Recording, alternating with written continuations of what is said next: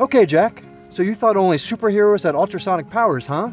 The 2014 Highlander's rear parking sonar has 4 ultrasonic wave sensors on the rear bumpers. Sonar wave sensors? Nice! So you know the location and distance from obstacles behind the car. Okay, so to use the rear parking sonar, the driver needs to turn it on by pressing the button just to the left of the steering column. And you'll also see confirmation that the system has been engaged by a light with the Sonar logo on the dash.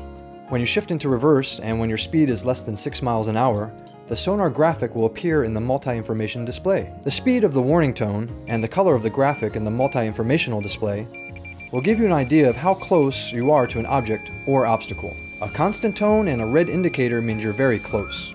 Pretty cool, huh? Thank you, 2014 Highlander. I salute you.